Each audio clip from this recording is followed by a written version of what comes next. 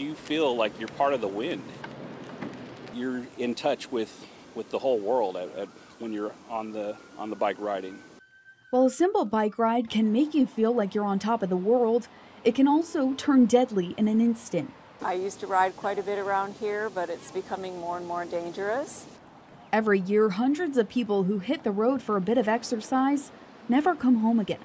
The South Carolina Department of Transportation reported that from 2009 to 2019, cycling deaths went up more than 150%.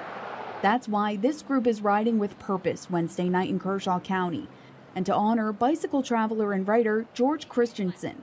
Last month, the 73-year-old died while riding just a few miles down the road in Ridgeway.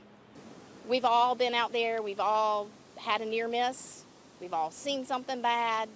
It's just our way to come together to try to promote awareness of we can use the roads as well.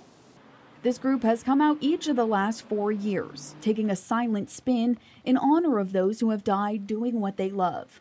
All of them are just asking to share the road. My mom was hit 8 years ago in California. A driver ran a stop sign and just smacked her, and that was probably the scariest phone call to receive. Just be mindful of all the people that are on the road, because you're not the only one, and those vehicles would decimate us in a second. There are a lot of people that enjoy riding, and just to watch for us, please be courteous.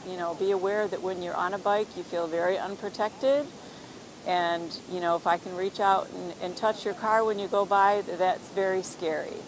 In Kershaw County, Claire Foley, Watch Fox News, Local First.